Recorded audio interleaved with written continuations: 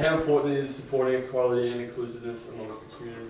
It's super important to support equality in the community. I think we all come from different backgrounds, you know, different sexual orientation, different gender, all those sort of things, and I think to include everybody is a great thing for the community. For me, it's really, really cool to be able to run around and support and actually play for a meaningful cause, not just to me but to like everyone around. So it's a really big and important thing. So. I think it's incredibly important, both in terms of our football community and the wider community. I think when you support diversity and equality, then it trickles down throughout other levels of your society. Yeah, Williamstown are doing a great job at being inclusive for, you know, such a wide range of issues in our society, and I think this one really hits home.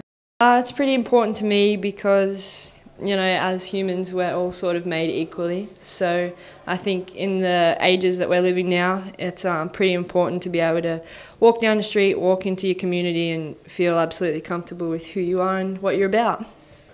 Race, religion, gender and consensual adults in regards to sexual preferences, you know, our society accepts and should accept, you know, just great people. And we should not be discriminating based on the four that I just described. So when we have the issue and we have the opportunity as a club to entertain with a pride game, I think it's a fantastic part of our community to bring that issue to the fore, and we're a better community for it. The importance, because I think if everyone's inclusive and embraces diversity and appreciates the cultures and values of everyone else, not only our football club but the wider community is simply just a better place for it.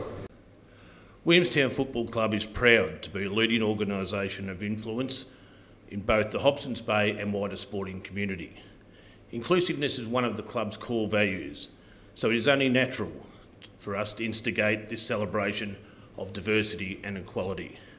We are proud to be the first traditional VFL club to host a pride game and promote this message.